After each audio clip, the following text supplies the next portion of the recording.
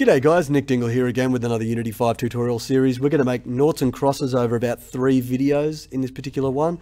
And we're going to do it all from scratch. So we're going to create the script from scratch. I am expecting you to have some knowledge when it comes to working with just Unity 5 and its assets. But I'm not expecting any programming experience whatsoever. I'm going to talk you through every single step of the way. Okay? I do intend to make a C# programming series, but I just don't have the time to do it at the moment. Okay? First things first, let's create everything this video and get it ready for our programming in the next video. So I want you to click on new. I want you to call it Naughts. If I can not capitalize, oh my God, Naughts and crosses.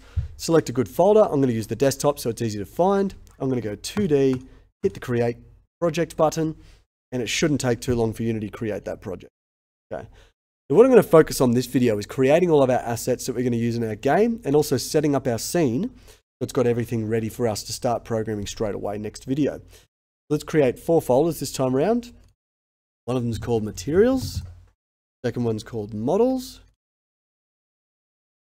Next one's prefabs. And last one is scripts.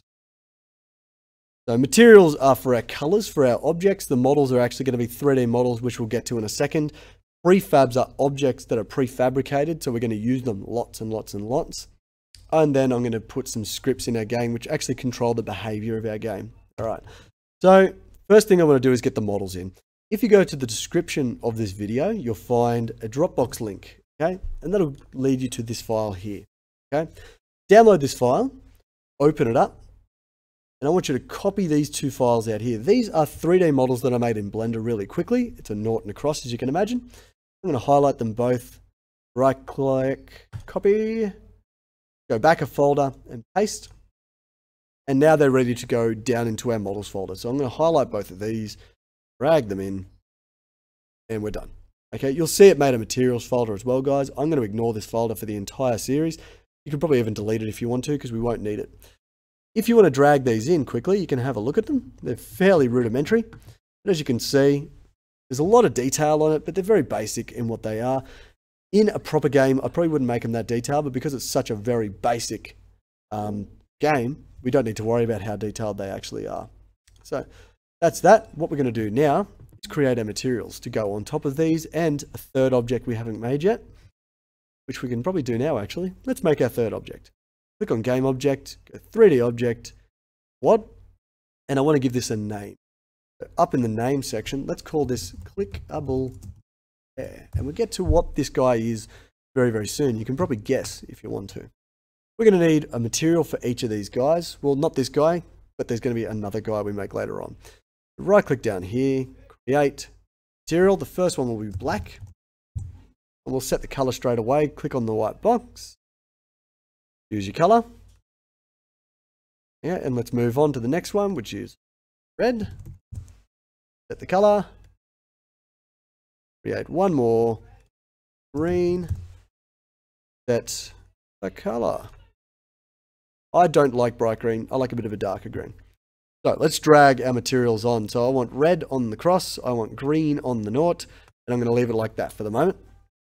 Now, skipping over the prefabs folder, I'm going to go to scripts. We're going to create 2 scripts for our entire game. Okay, might sound easy, but one of them is actually going to be a large script. Everything I do, by the way, guys, is going to be in C#. Right, just letting you know that now. I'm going to create a new one. The first one's going to be called clickable square. All right, the second one is going to be called game manager. Okay, so there's a little bit going on here. The clickable square is going to create. It's going to create the behavior of being able to click on this square and we'll spawn like a naught or a cross on top of it like that. Okay, that's going to be his job. The game manager is going to do everything else. Okay, to check who's won, deleting things, creating things, all that kind of stuff. Right.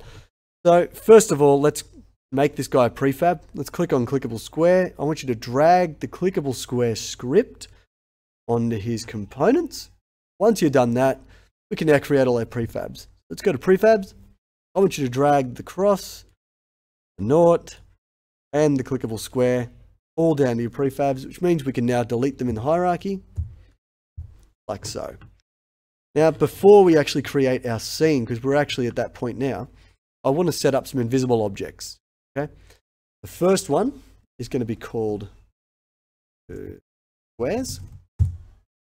Where's it? Ah, there we go. Finally got there. The next one is going to be called borders. The next one is going to be called game manager. Okay. And before we do all this, I'm going to put a light into our game so we can actually see things a bit. The directional light is the best. And I'm just going to move him out of the way so he doesn't annoy me.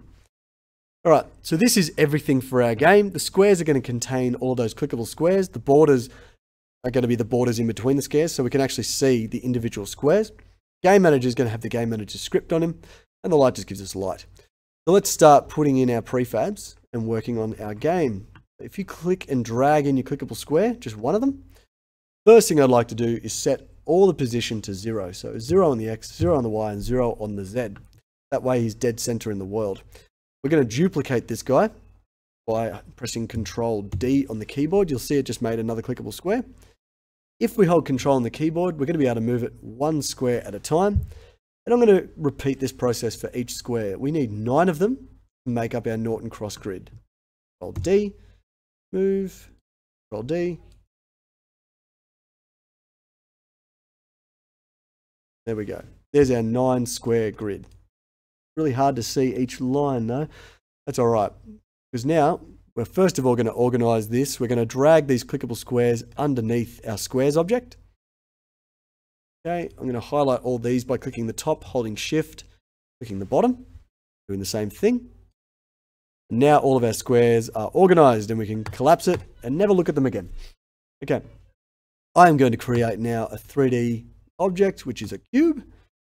I'm going to put him in the middle as well, 0, 0. And I'm going to put the black material on him. That's why we created the black material before. Okie doke. Now, with this cube, he's going to be the border. He's going to be the one that goes in between the squares. We can actually see the difference between them. First thing is set his X value to 0.1 on the scale and 3 on the Y. And now we have a border that we can use. And we're going to make like sort of a hash on our actual grid. So to do that, I'm going to type in 0.5 on the X position, and that'll put him in the correct space there. And then I'm going to duplicate him and move him across.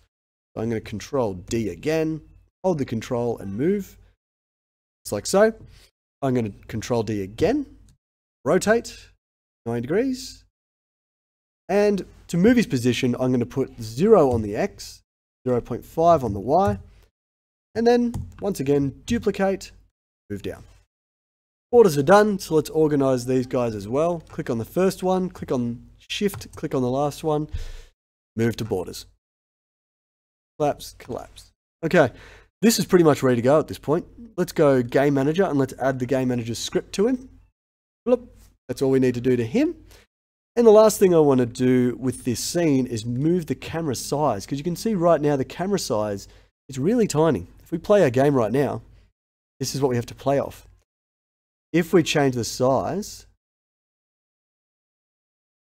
there we go, we're going to be able to see a much bigger grid and it's going to be much easier to play. Okay. Before we go, let's save our scene. So go to File, click Save. I'm going to call it Level, and make sure you're saving it inside your Assets folder. I have a lot of students have problem when they change the folder and their level gets lost. Okay, if you want to create a scenes folder, but I'm not going to because I'm only going to have one level in the entire game. And the very last thing we have to do now, guys, is add this level to our build settings, it's called. Okay, if we make our game right now and deploy it to Android or PC, the level's not going to be included. Okay, and the reason that is because you have 5 levels, some of them might be test levels, and you don't want to actually include them in a final build. So you can just include the levels you want in the build and then leave out the ones you don't. If I go to File, I'm going to go to Build Settings.